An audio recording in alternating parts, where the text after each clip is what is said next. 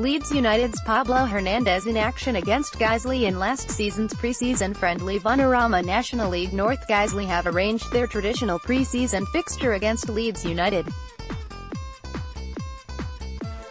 The Whites, who will hopefully again put out a strong side, will visit Nethermoor Park on Thursday, July 26, 7:45 p.m.